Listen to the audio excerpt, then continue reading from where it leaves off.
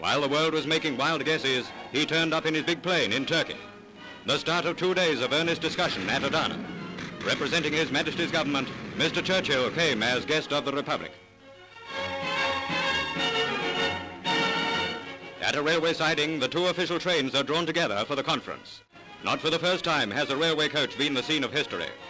Although subjected to many stresses and strains, Turkey has never wavered in her loyalty to the British alliance. Close secrecy surrounds the dramatic meeting of the Prime Minister with President İnönü. But while Nazi Ambassador von Papen was on a skiing holiday, Mr. Churchill and his advisors were hard at work in friendly consultation with a Turkish statesman. Von Papen's gambling in the snow started an avalanche in Berlin, which bowled him clean onto the mat in front of Adolf Hitler. The Adana Conference has had a wonderful reaction in Britain. While it has been suggested that it reflects a crucial deterioration in Germany's position, we are keenly awaiting any major issue it may bring about.